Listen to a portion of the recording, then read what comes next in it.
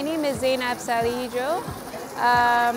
Style Scenery came about when we thought that it would be a good forum for people in the fashion, beauty and lifestyle industries to come together in one place and network, exchange ideas, meet each other.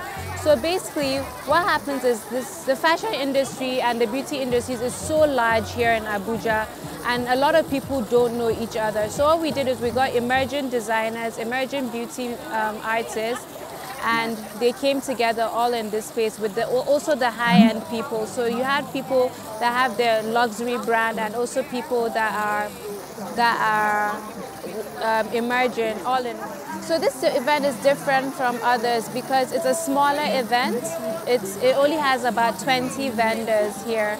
Usually the other events are bigger. So this one, it gets to focus on the people more than the other ones. So you get to go around and see all the different stands.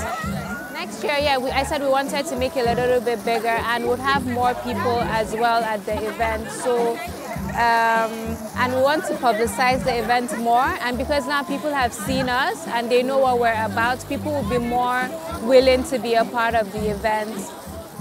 Next year, I'm looking at having 20 designers, 10 people in the beauty sector and also 10 people in the lifestyle sector.